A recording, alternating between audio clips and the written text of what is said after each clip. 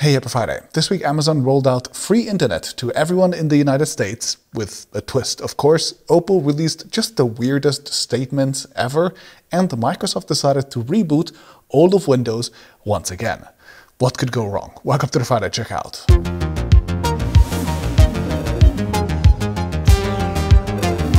This video is sponsored by Brilliant.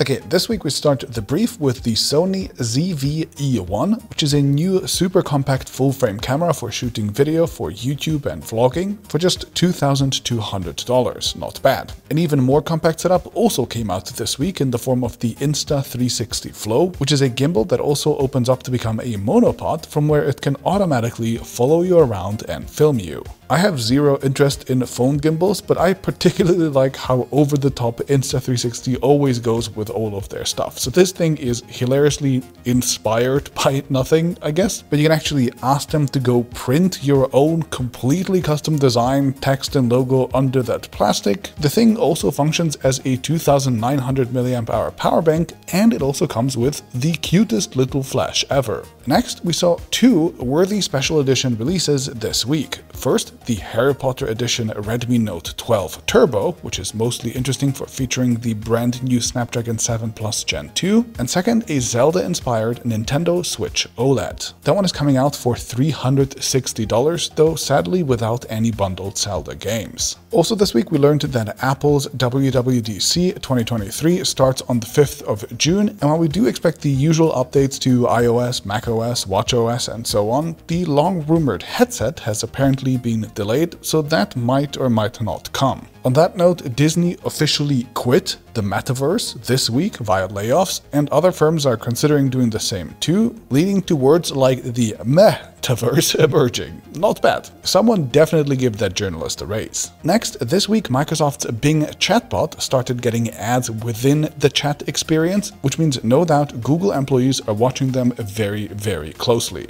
They're just quietly drooling in the corner as they're contemplating the concept of combining AI with ad money. It's just too beautiful.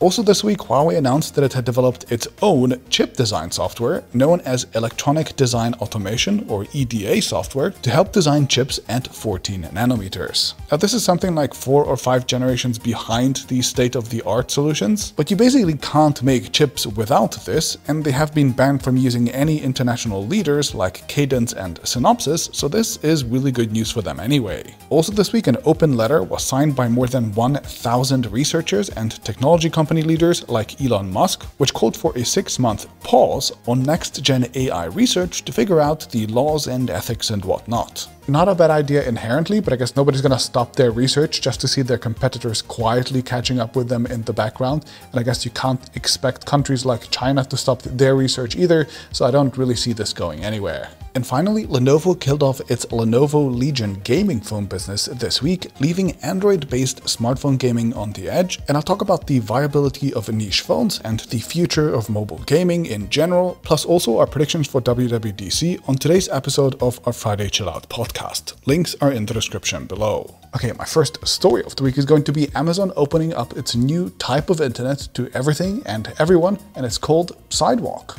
So Amazon has been working on Sidewalk for a few years as a new way to stay connected, and it basically operates as a long-range, low-bandwidth mini mesh network using the 900 MHz spectrum, on top of also using some Wi-Fi and Bluetooth Low Energy to connect to, well, just about anything. Sidewalk uses newer Echo and Ring devices in people's homes, as well as even dedicated Pro devices connected to the internet to supply their networks, while the other edge devices relay data between each other, and the aim is to offer a ubiquitous internet connection to IoT devices without the need to directly connect all of them to a Wi-Fi router or to set up a full mobile internet connection. Examples are things like Tile trackers, which are already using Sidewalk to extend Tile's network coverage to locate misplaced items, and then there are pet finders, humidity sensors, and so on. Data speed from a single hub device that shares its internet are capped at 80 kilobits per second, and Amazon promises to never use more than 500 megabytes a month, which honestly can still be quite a lot depending on your connection. There was quite a bit of controversy when Amazon initially rolled this out because they apparently just turned this on by default on all Echo and Ring devices. So they actually just started sharing random people's internet with other people by default without asking them really. But now it is going to be turned into something that people have to opt in to. So that's much better. And Amazon is also talking quite a big security game. The company promises that they're using encryption and that they're obscuring the user identities and data from other users. And so overall, it all should be super safe. Also, according to their newly released maps, Sidewalk's now free-to-use network covers 90% of the US population, which is pretty wild. This means that there's ubiquitous free internet for IoT devices almost everywhere that people live. There are legitimate concerns about whether or not it's great to have a mega corporation have this much control over our networks, but that aside, this is pretty cool infrastructure. Also, if you remember, companies like OPPO and Samsung have, separate from this, also just started figuring out how to harvest enough energy from ambient radio waves as well. So if you combine those two, then we could theoretically have devices that are both powered and connected without cables or without any dedicated connections. That's wild. I don't know if that's a utopia or a dystopia, maybe it's both, but it also somehow feels just inevitable. Fun fact, there was also a blockchain-based project like this called Helium, which suggested actually paying users for their network, and while that theoretically sounds like an actual good use case of crypto technologies, the project kind of unsurprisingly didn't really work out.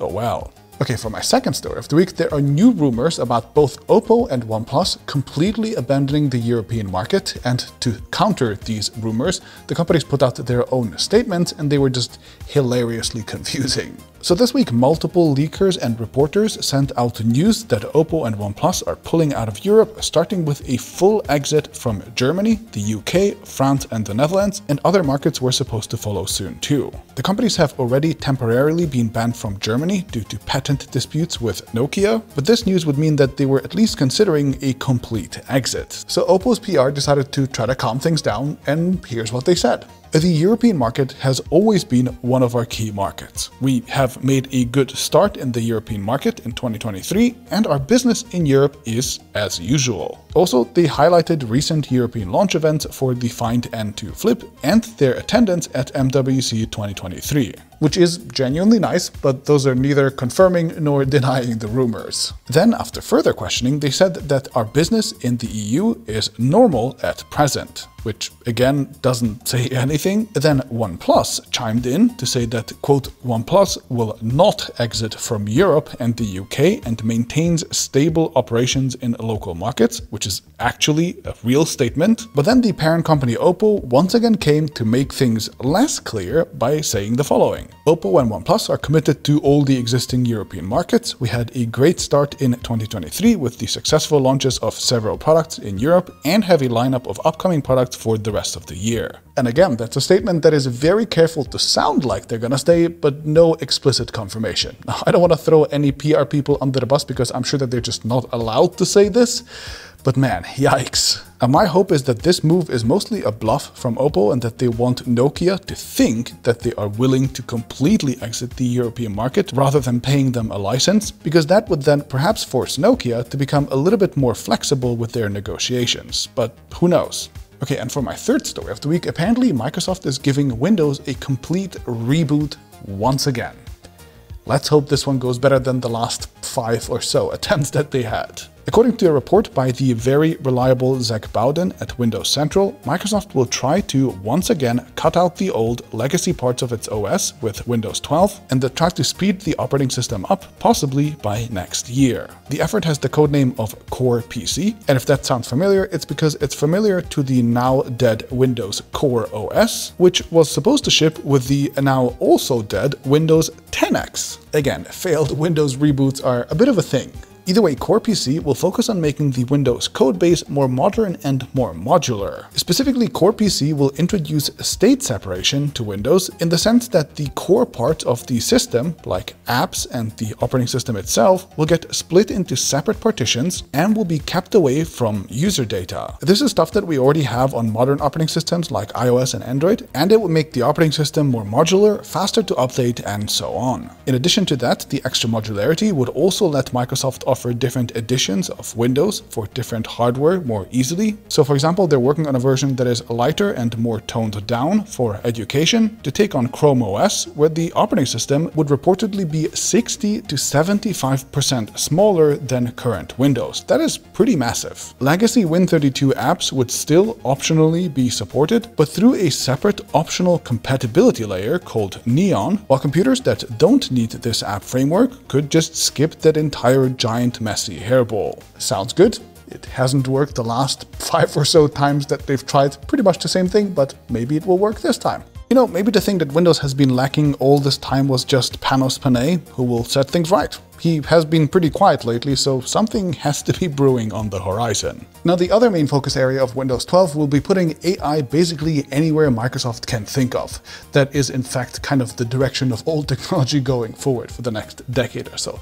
And if you'd like to become an expert on this topic, AI that is, then check out my sponsor, Brilliant. Brilliant has fantastic interactive courses on how AI and neural networks work, and they also cover other upcoming and well-established computing areas such as quantum computing, computer memory, plus introductions to algorithms and more, so you can build a complete picture. Unlike other courses, Brilliant doesn't just teach you a tool or a framework, but actually helps you reach in and get a real fundamental understanding of a complex topic like AI. And big topics are broken down into smaller, digestible chunks where you can do an exercise to engage with it and understand it right away. This interactive design is incredibly effective for helping you learn, and teachers include people from Microsoft to Google to MIT, and lately even popular YouTubers like Kurzgesagt, Real Engineering, and Sabine Hostenfelder, who obviously really know how to teach. You can try Brilliant for free at brilliant.org/TFC, and the first 200 people who sign up also get 20% off their premium subscription, so check them out. Links are in the description, and I'll see you next Friday.